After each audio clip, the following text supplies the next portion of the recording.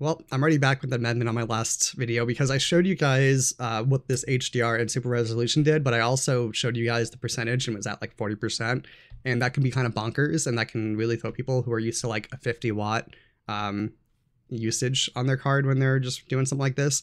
Well, I'm happy to tell you that is the case. The only reason it was so high is because I'm also running OBS, recording this at a very high quality.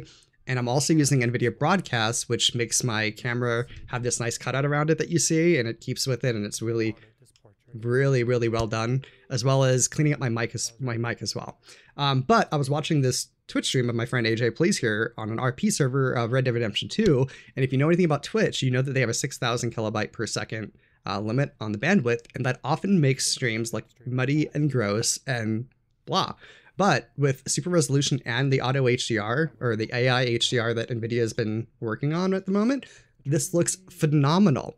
This looks really good. This does not look like Twitch. This looks like a really high quality YouTube stream, and he didn't have to do anything on his end. This is all through the Nvidia control panel.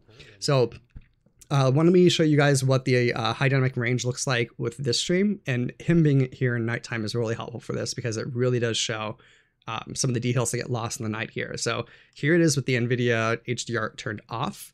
You can kind of see like the dark shadows in the corner beneath me down here. Things get lit up, and you can actually see because of the high dynamic range. Same thing with some of the stuff in the background there.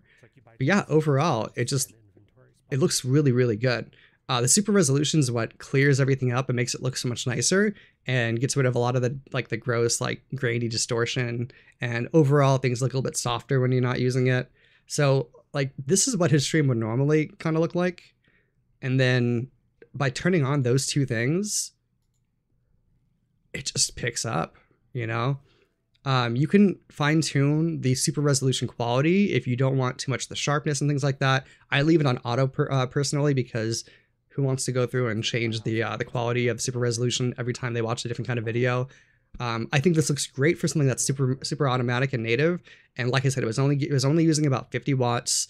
It was only about like 15 to 20% of my GPU when I wasn't running OBS and I wasn't running Nvidia Broadcast. So I just wanted to throw that amendment out there and also let you guys know that these are amazing features with Twitch. If you're a Twitch viewer, I highly recommend. So here it is. If you haven't seen it yet, control panel, super resolution, and high dynamic range. So get out there, try it. Let me know if you guys like it. If you have any questions, make sure that your Chrome is on hardware acceleration turned on.